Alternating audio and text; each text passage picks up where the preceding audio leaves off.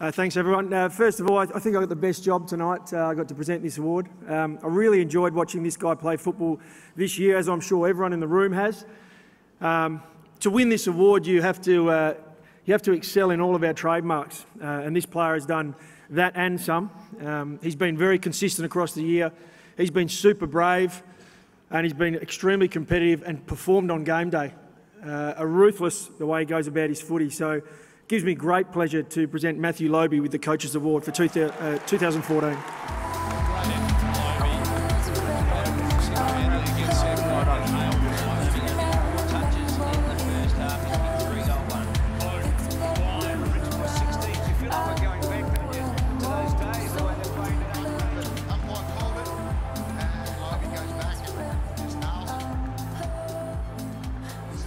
Matty Lobbe, congratulations.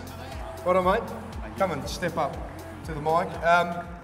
Lobbe's a mountain of work you did this year, of course, with injuries to Brent Renouf and also to Jared Redden. How has the body got through the year okay?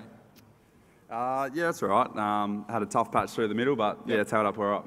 Now, Lobes, I asked around a little bit about some of the boys just about you, and you were no doubt an upstanding citizen because no one had any dirt on you at all, except the fact, Lobes, that I did hear a whisper that while you were overseas, you rolled out the Prince Harry line in a few pubs. I need to know, was it successful? No, it wasn't. I tried pretty hard, but it wasn't. No one mistook you for Prince Harry anywhere? No, they definitely mistook me for Prince Harry, but it wasn't successful. He does all right, Prince Harry, doesn't he? He does. But you didn't? Nah. Lobes, some people you'd like to thank for the year? Yeah, definitely.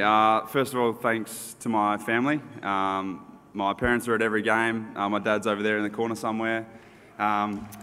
They're a massive support for all of us boys, and we wouldn't get it through the year without them. Thanks to all the coaching staff. Thanks to Greavesy, who's my ruck coach, who's pretty much worked with me one-on-one all year. And thanks to all the playing group for being a great bunch of boys, and we all love playing with each other.